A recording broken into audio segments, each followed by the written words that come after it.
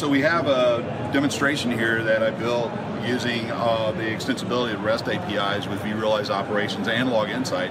And basically the use case here is an administrator working at home or someone in a NOC that has their hands full. They may just want quick information from vRealize operations about what's going on in their data center.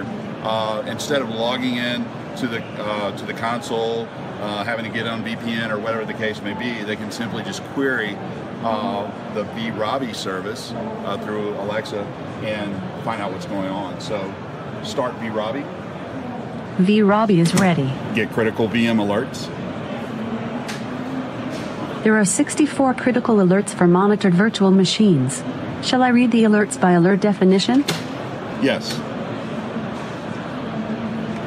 For the alert, virtual machine is running out of disk space. 9 resources are impacted. Next or more info? Next. For the alert, 1 or more virtual machine guest file systems are running out of disk space. 16 resources are impacted. Next or more info? More info.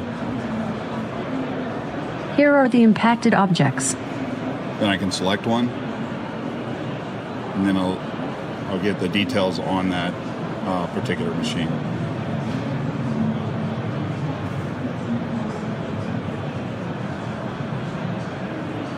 Here are the virtual machine details.